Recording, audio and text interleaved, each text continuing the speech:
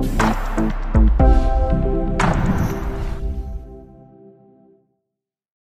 everyone, how are you doing today? I'm here with another video, and in today's video I'm going to show you guys how to open up a cell phone and how you can change the charge port on a cellular cell phone. This particular one is an Alcatel brand, and pretty much this applies to any of the low grade brands or Alcatel or any other brand that can easily be accessed. So I'm going to show you guys how to open it up and how to replace the charge port.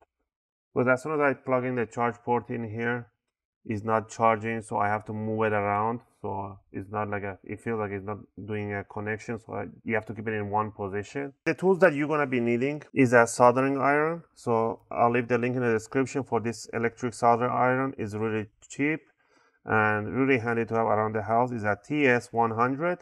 It's an electric, it's controllable. And you will need a tape, aluminum tape in case, a working towel to work on. Okay, you will need a solder, a flux, a pair of tweezers, a curved one or straight one, the soldering wire or the soldering wig, and obviously the most important one is an alcohol. And it is at 95% alcohol, it must be. And you will need, the most important part is the correct part. Here is a lots of the type of the power jack or charging port options. We need to open it up and see which one of these it belongs to your phone. So let's keep this to one side right now and let's get it started. First thing first, you want to power it off completely, and next you want to remove the back cover. Some of them come with one corner, some come with a different place to open it up. So remove the back cover. If your battery is accessible, remove the battery. This one is a model is 5003A model. So what we're going to do right now, it's simple. We're going to start removing all the screws at the back cover.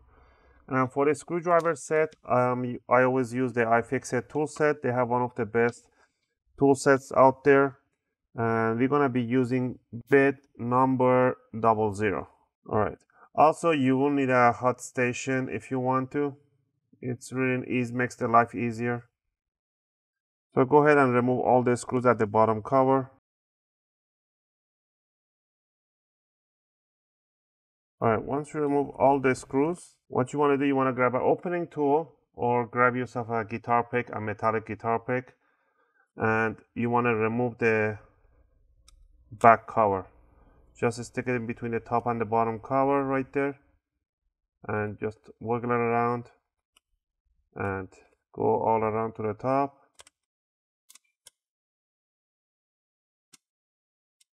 Just ply it out, go in the corners. I'm going to start from the bottom here.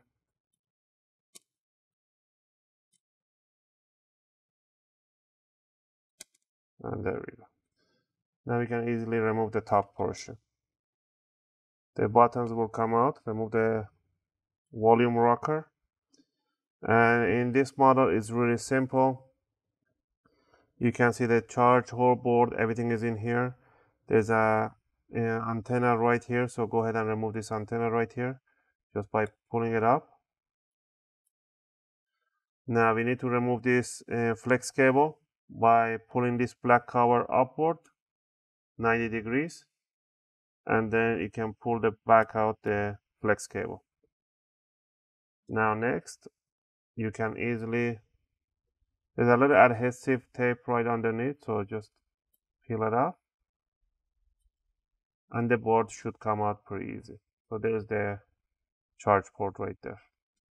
So we're gonna put the phone to one side, and now what we're gonna do, we need to isolate this plastic right here, and we need to isolate this microphone right here. To isolate so the heat doesn't damage them, what I'm gonna do, I'm gonna wrap it around the masking tape once. So just wrap it around. The reason I do this because the adhesive on the aluminum sheet can penetrate to the microphone. So cut a piece of the foil tape, adhesive foil tape.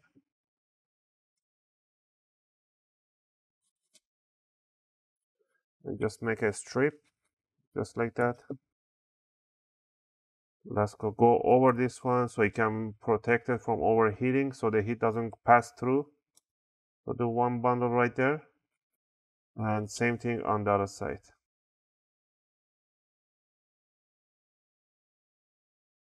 I'm exaggerating a little bit with the foil tape, but it makes a nice handle right here.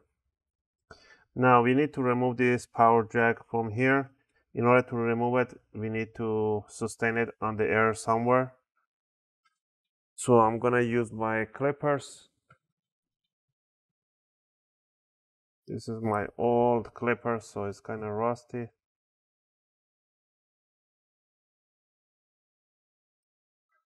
So there we go. We're gonna place it like this so we can see the pins. And we're gonna apply a fair amount of flux right on the pins.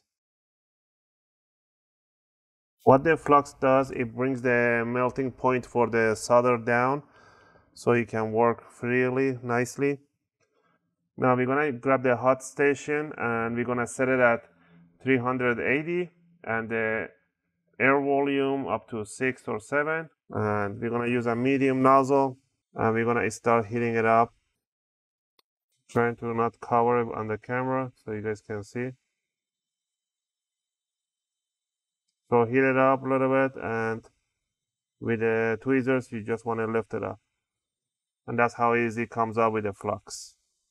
So what we're gonna do right now, we're gonna grab the desoldering wick and we're gonna turn on the solder on, so it should get to 360 degrees. All right, now what we're gonna do, we're gonna pick up a little bit of solder on the tip of the soldering iron right now, just like that, and we're gonna run over the old solder right on the pins all over. All right, now we're gonna use the wick and we're gonna remove all the solder.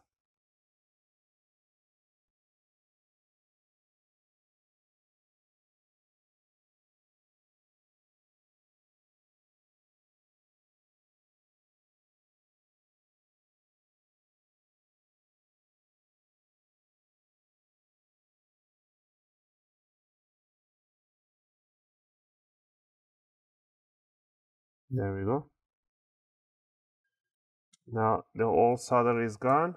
Now we're gonna clean it up with an alcohol and a little working towel. So grab a little bit of working towel and alcohol and start cleaning the workplace. All right, now that is cleaned, we need to find the right donor for this one. So I'm gonna go through the box. I'm gonna find the right power charge port for this model. The pins has to match and the orientation of the pins must match too. Really good donor.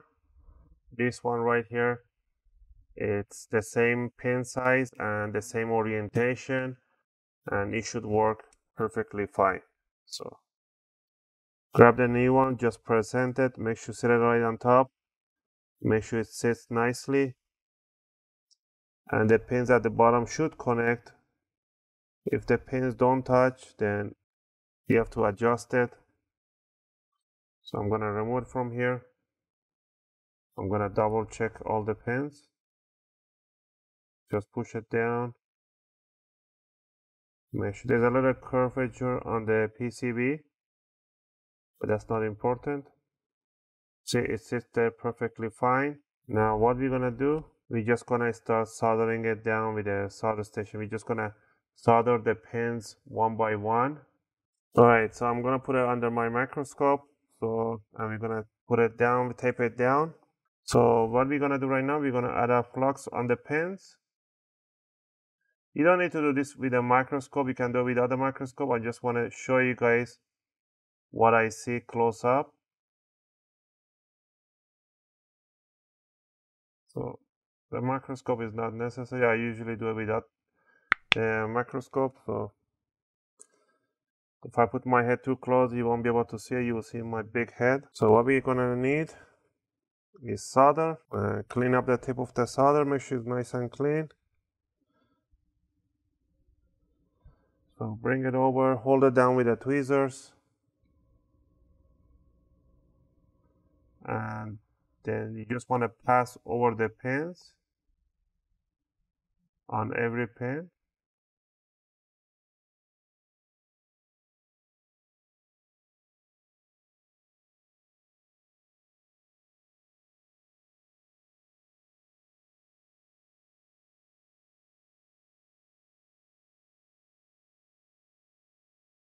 Alright, now we're gonna do the side, the supporting bracket.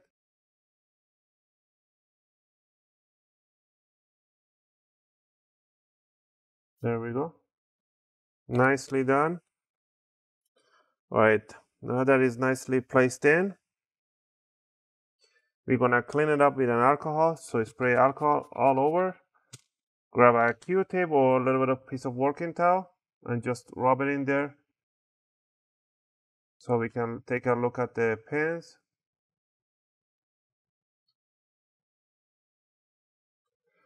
And let's see how it showed up.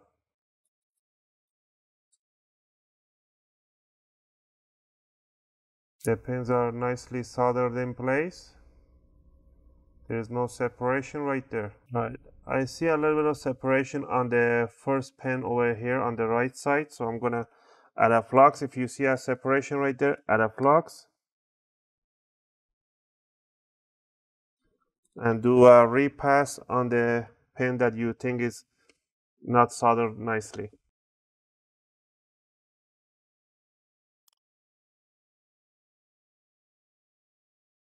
There we go.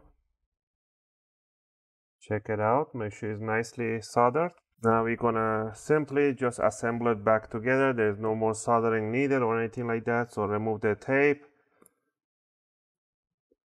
Remove all the tape that you need on this side. And you can rinse it with an alcohol to remove any adhesive that it has. And use a toothbrush to just clean it up. Now what we're gonna do, we're gonna grab the phone and we're gonna bring it down, and first we have to align it. Put down the ribbon cable under the jack. Right there. And then close the lid. Place the charge port, everything on its place.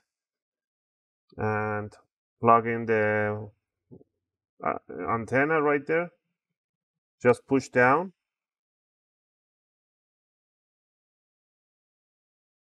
Run the cable nicely all the way to the back. Grab the top cover. Before you put the top cover, put the button right there. The volume rocker and on and off switch button right there if it fell down. Alright. Now you're gonna press it down, snap it on place, and grab the battery, plug it in there. Let's do a test and let's see if this thing is gonna charge. So plug it in there, and I hear some vibration, and there we go. It's powering up and it's working. So we remove, plug it in there, plug in the charger, wait 5 seconds, vibrates, and then it turns on. And the last thing would be to putting back down the screws that you removed from the bottom plate. And I really hope this video helped you guys out and you learned something today. And if it did, please click that thumbs up button. I really appreciate it. and I only see a few of my viewers only subscribe. You guys can just support me by subscribing. It really helps out and motivates me to make more videos and take requests from you guys. I'm just gonna finish up screwing all these screws at the back cover, and that'll be all. Thanks for watching, guys, and I'll see you guys in my next video.